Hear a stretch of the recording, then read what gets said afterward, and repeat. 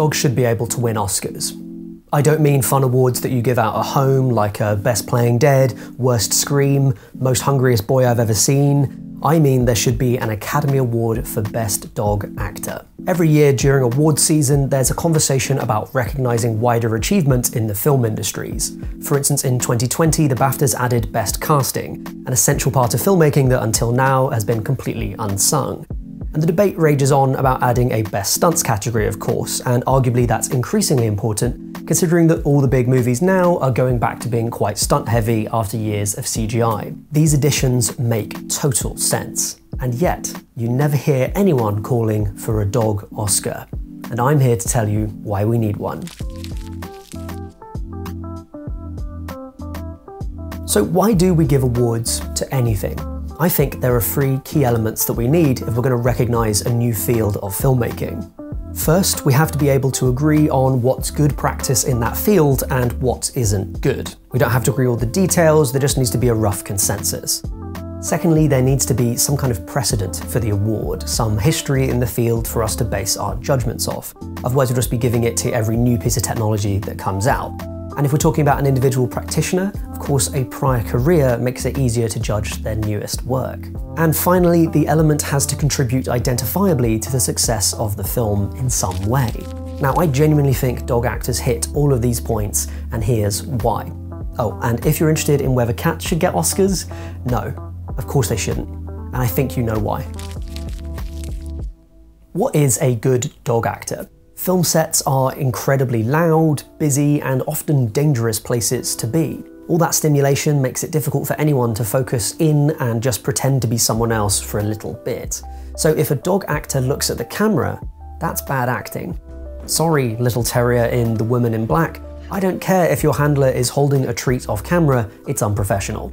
And conversely, dogs who can properly inhabit their roles, just as we'd expect with a human, and pretend that they're some other dog, are good dog actors. Take a look at this clip of Jed, the main dog in the opening act of The Thing. I think we can all agree that Jed is an incredibly good boy who can walk through the whole scene without looking at his handler once. And in fact, that definitely helps his performance. If you haven't seen the film, here he's playing this kind of shape-shifting alien, and in this scene, his physicality makes him seem like a threatening, uncanny intruder. Good job, Jed. Good boy. Dogs have pretty much been in movies as long as humans have been, and just like good human actors, dog actors often have long careers. Take Mooney, for instance, who featured in both of the Legally Blonde films as Bruiser, or his sibling Gidget, who appeared in the iconic Taco Bell commercials. Yo quiero Taco Bell. Good job, Gidget. Good girl. Plus, it's important to note that the Academy Awards wouldn't even be the first body to award dogs.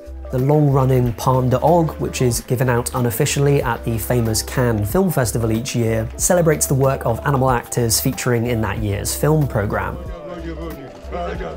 Now this leads to some truly wild matchups, like the dog Doug from Up versus the talking fox from the film Antichrist. Doug won, by the way, so good job, Doug.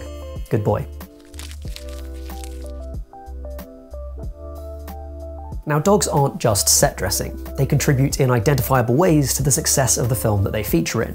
Okay, so you normally won't have a dog named on the poster, they won't be top billed, but many films rely on animal performances to work. Sometimes this is just individual scenes, like the scrappy little dog in one of the most iconic scenes of The Silence of the Lambs.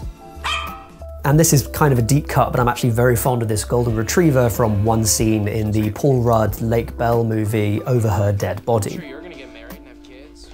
And just like that example, it's more common that dogs form part of the comic relief for a movie, where their silent reactions can provide critical counterpoints to any drama going on. In some cases, the plot may actually revolve around the dogs, or at least be started off by it, like the Brussels Griffon Vidal in As Good As It Gets.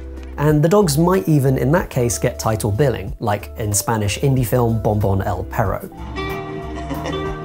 In the early years of cinema, dogs carried whole franchises, like Rin Tin Tin, who appeared in 24 silent films. There's even an unlikely but very funny Hollywood urban legend that he actually won the most votes for the Best Actor Oscar in the first Oscars. It's not true, but it should have been, because dogs deserve Oscars. Now you're starting to get it.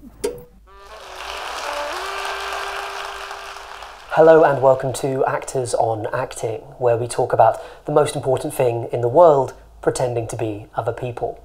I'm joined by friend and colleague Max the Pug to discuss his work on 3 short films, Good Boy, Ghost Pug and Citizen of Nowhere. Now, based on these performances, we'll be deciding if Max really deserves a Best Dog Actor Oscar. Michael, can you roll clip 1? Thank you. I mean, what do you want? Do you want your teddy? Do you want your little teddy to play with? Do you want your weird bone thing? I'll just pop that on the floor for you, yeah? Now Max, your performance in Good Boy was praised by, amongst others, programming group Anos Amours, which includes famous film director Joanna Hogg.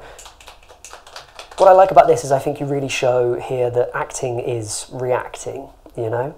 Unfortunately, they didn't realise that the extent of Max's reactions are just looking off screen for treats. Isn't that right? Next clip, please, Michael. Oh, look at his little ghost paws. He's got his tiny ghost belly. Oh, why are you here, Ghost Pug? What's your unfinished business?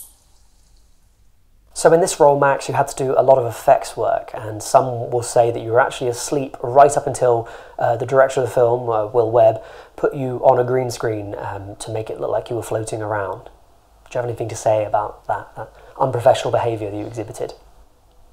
Okay, no comment on that one.